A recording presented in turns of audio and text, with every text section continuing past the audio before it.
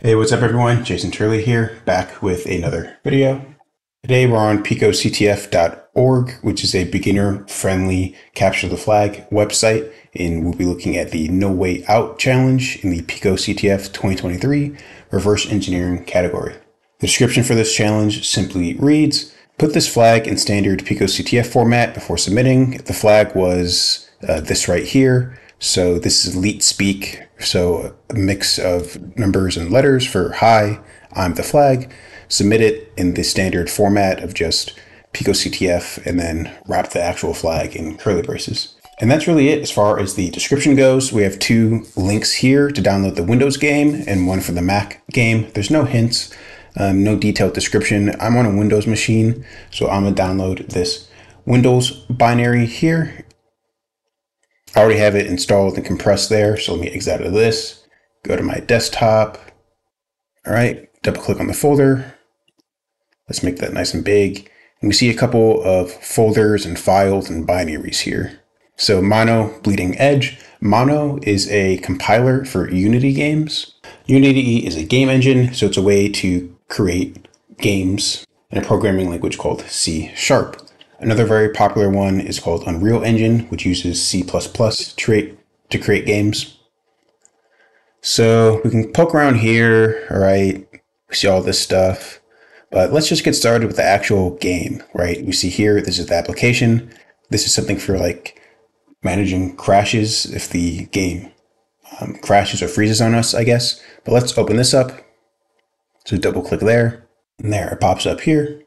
All right, we're in the game. It says escape to find the flag, and we have our character here. They're holding a crowbar for some reason, and we can just wander around. WASD are the arrow keys. Let's see. Okay, can I break these things? No. I can jump. I need to find some way to escape. If we hit the escape key down here, it pops up the control menu. So we can sprint with shift, crouch, I guess, with control. All right. So pretty minimalistic. We want to somehow get outside of these walls. Can our crowbar help us? Our walk speed is pretty slow. This is me running. That's also slow. I can use the mouse wheel to change my weapon. So a katana, a shovel, an axe, a hammer. I'm clicking, I'm pressing spacebar. I can't do anything. I can't break anything. All right, climb this ladder. Come on. Okay, so there's the flag. Can I hop over this wall? No. Okay, I'm back to the crowbar. All right, so I can't hop over this wall. I can't run very fast. I can't jump very high. There's all these little bricks and blocks and whatnot, but they seem to serve no relevant purpose. I can't bash them. I can't break them. This isn't Minecraft. I can't get more resources. So let's exit out of this. Yes, exit. And this is a C# game. So let's poke around here.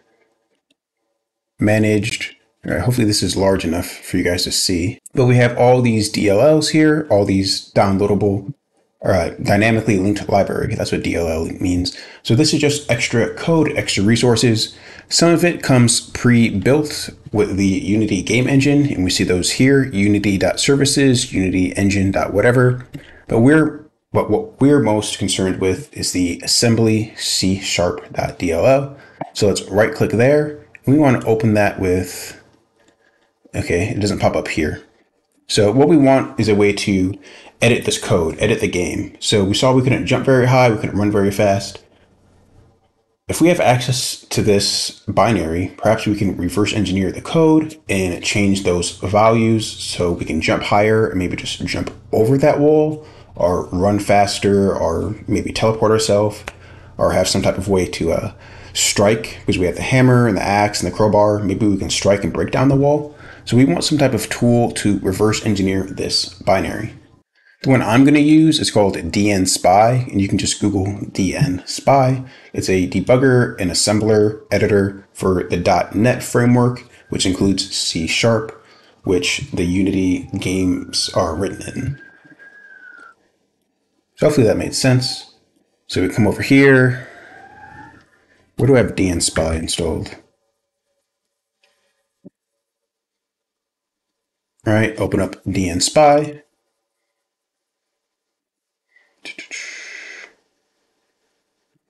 I have it here, tools, dnSpy. There we go. There's a bunch of stuff here.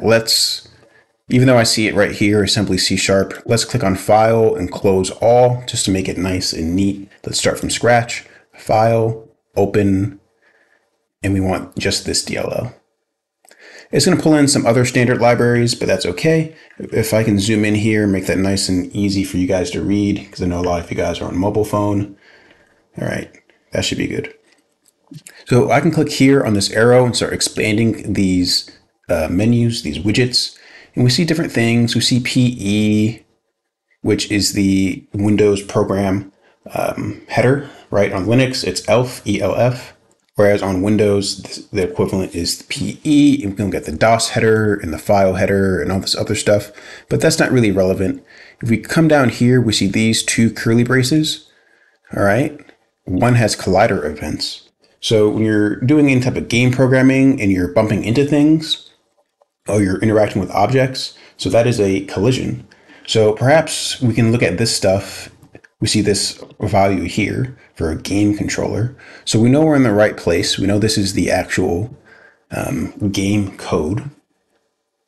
We see this evolve games, hands holder, hand smooth, head bob, item change. Okay, so there's different things for the items, the item color, oops. But what do we care about? We want to change our actual player value. So where can we find something like that? How did all this get here? Here we go, player controller. Let's click on that. And it takes us to the start function. Hopefully that's big enough. So private void start. So I'm assuming this is all the code that gets run as soon as the player object gets loaded in the game, which is essentially immediately. So this starts to define the different attributes of the player. So our crawl height, if you click on something, it's going to bring you, I guess, to where it's defined. So, okay, I don't want that. Click here to go back. Here we go. So we see the running value. So the running speed, we see the walking speed. Let's see if we can change that. Running is spelled wrong, just FYI. For F. So 4 with the F being float. Okay, so let's make this bigger. Right click, edit class. There we go, okay. So now we can make this, let's just multiply it times 5, F for the value of float. Let's multiply this as well. Let's keep scrolling. So this is how we can change our movement speed. But maybe there's something for our jump height. Maybe we can just straight up jump over the wall. Oh, here we go. So if input get button, and then we see this hard-coded value, jump. And some other cases, some other comparisons. So if we can move the character controller so we're on the ground and we're not climbing, right? This exclamation point right here means not. So essentially, if we're on the ground, we're not jumping, we're not climbing the ladder, we're able to jump. So there's this value called jump speed. Let's just multiply that by 5 as well. Actually, let's make it huge. Let's multiply that by 10. We'll click here, we'll compile, we'll come up here, file, save all. And this is going to ask us where we want to save it. We're just going to overwrite this original assembly C#.dll file. If you want to make a backup copy, that's fine. If you want to name this something different, it might get kind of wonky because the game is going to look for this exact DLL. So maybe you want to create a backup before you make any changes, but I don't care. So we're going to click OK. We're going to minimize out of this. We're going to come back to our Pico game. Made with Unity, evolve games, OK. So we're still here. And now if I walk, you can see this is a lot faster than before, right? We're zooming. We're like Sonic the Hedgehog. And now if I hit the spacebar to jump, look at that. It's like there's almost no gravity. Look how high up we jump. And now we're outside the wall. So yeah, that's pretty high, but we can jump super high as well. So if we move near this flag, I guess, it says, welcome to Unity. So perhaps that is the answer. That's the riddle. That's the puzzle. So we can come over here.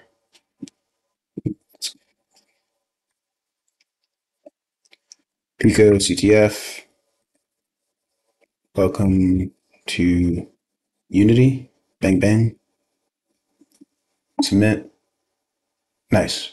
So that's one way to solve it. That's kind of silly, kind of goofy. We just increased our run value and our walk speed and our jump height to make it super high. But so if we're here, welcome to Unity, that string is probably hard coded into the game somewhere. So it's probably a constant, right?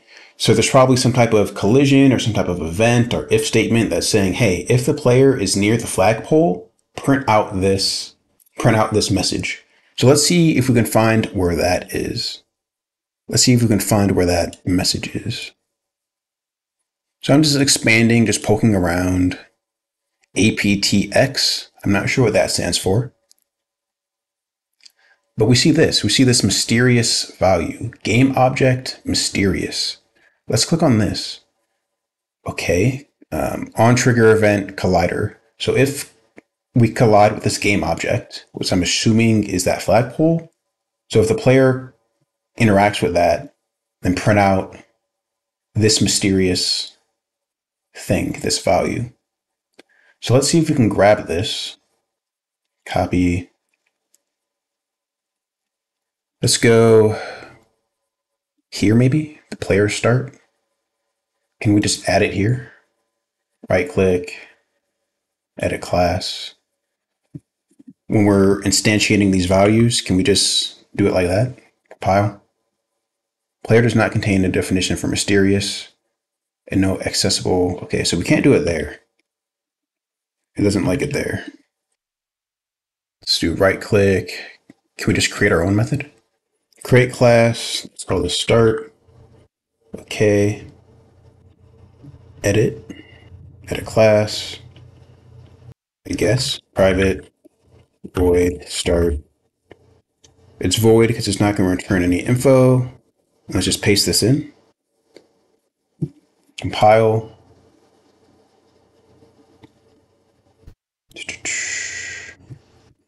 Compile. Okay. Let's close out of this. File. Save all. Okay. Now let's reopen that game. Pico. So if we did this correctly, as soon as this loads up, it should automatically print out the flag. There we go. Welcome to Unity. So we still have all the other values, like that's still set to what it was before. So all we did was we found, where was it? We found this function, this method. So whatever mysterious is, we created a method called start. So print this out as soon as the game loads. I try to do it in a different field, but we need it in the APTX, I guess, module, because these other values are not global. They're not globally recognized. So there you go. You don't really need to know too much about C#, too much about reverse engineering, too much about Unity in order to solve this challenge. So if you're interested in game hacking or game cheats, like this is not a bad way to get started. So that's how I did it. I'm sure you guys are much more creative. You can find other ways. You don't have to jump over the wall. Perhaps there's a way you can just create some type of code to teleport yourself outside of the wall. So I just made my jump height super huge, but you guys can play around with it and do whatever you guys see fit. So there you have it. That's how I solved it. There's two ways. As always, take it easy and see you guys in the next video.